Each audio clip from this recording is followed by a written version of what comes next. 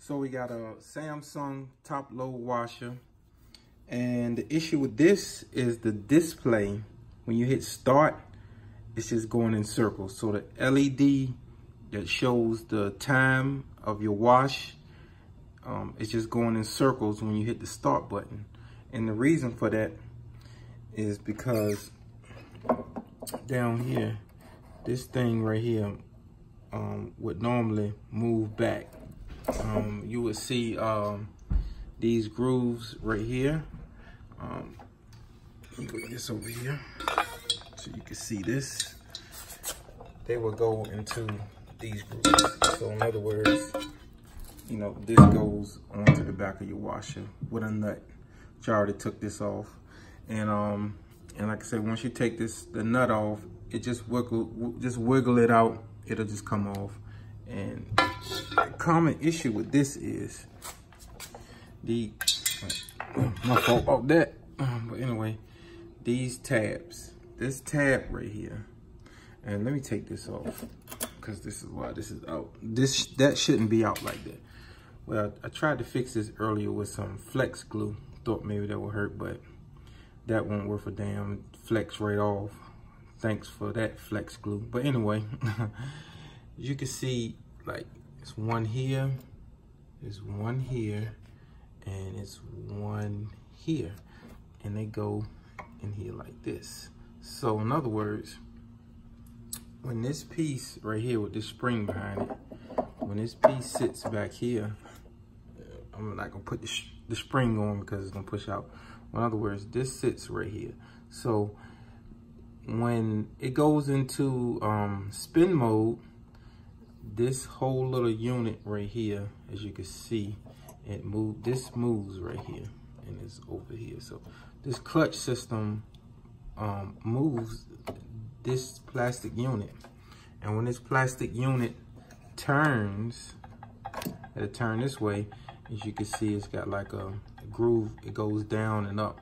So it kind of raises, it kind of like goes in and it comes out. So when it comes out, this comes out like this, and it connects to the grooves here so the tub can spin. Well, those pieces broke off.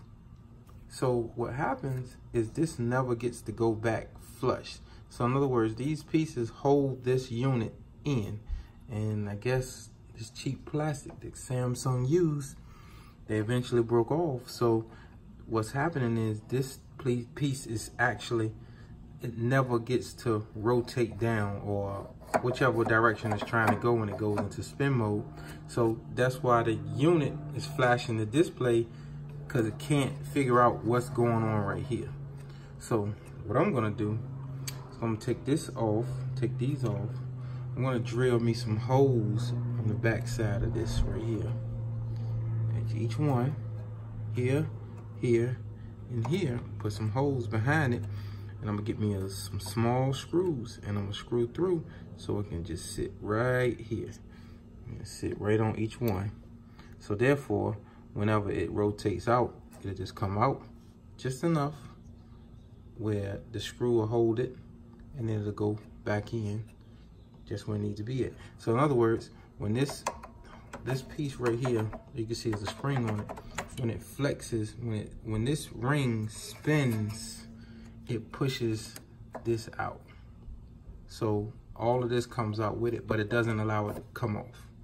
That's why those plastic pieces are there, to keep it in place. And when it goes back, when this ring spins back, it pushes it back, and those plastic pieces hold this piece back. But by those plastic pieces missing, this wants to just stay out. And that's what's causing the malfunction. So that's what I'm about to do. And as you can see here, I got my drill. Got a very small drill bit, and I'm gonna drill, you can see I'm gonna drill a hole through this plastic here, and I'm gonna put here, and I'm gonna put one over here, and then I'm gonna take a very small screw, and I'm gonna just screw it in and just leave it right there. And therefore, that'll take the place of this cheap plastic that was sitting here, you know, because you can actually buy this piece. Actually, they want you to buy this piece here, this ring. All of this is attached to this right here. You don't have to buy this. This comes off, but you will unscrew here, here, all the way around, as you can see. And then this whole piece comes as one unit. But I'm like, for some plastic, I could rig up something that'll work. Because if that plastic broke, I'm pretty sure the new one gonna eventually break too. So why not put something in there that I can screw in that will never come out, and I won't have that issue again. So I'm gonna update you guys what I got once I finish, and I'll let you know.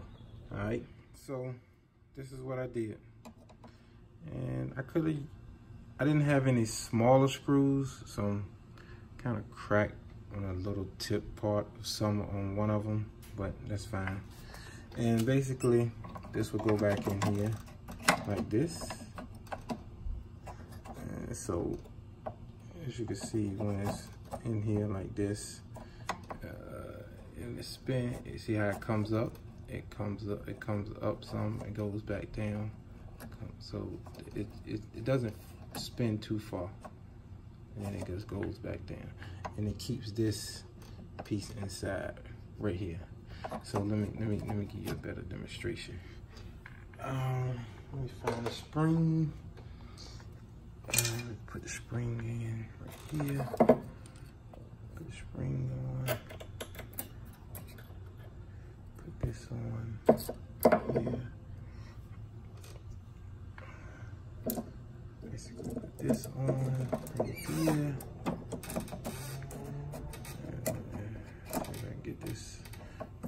It's gonna be hard to do this with one hand since it's got a spring behind it, but pretty much. Anyway, but you get the picture. You see how the screws hold it from coming all the way out. So when it engages in that, and then when the clutch needs to spin back, it'll push it, you know, actually it'll push it all the way back in. So the screws is what keeps that. Like I said, I'm doing this with one hand, but I'll put it together so you guys can get a better demonstration. All right, now you get a better demonstration of actually what I was trying to say. As you can see, the screws hold this. So when this spins, you can see it lets it out, and then it lets it back in. So it lets it out, back in. And then it engages into that. And then, you know, your motor spins the tub, and voila. So basically that's it. Now let's back, put this on. All I gotta do is put this on top, back over here. Do this with one hand here. So, oh, actually, let me take that back. I gotta put this back on. I took this off so I can drill the screws into that piece. So you pretty much get the logistics of that. Put this back on, put that back on. This just disconnects from right here. You see the connections. It's pretty simple. And that's it. And you're done. All right. So hopefully this fixes whoever has this issue. And I will catch you on the next one. And please, please subscribe. Thank you very much.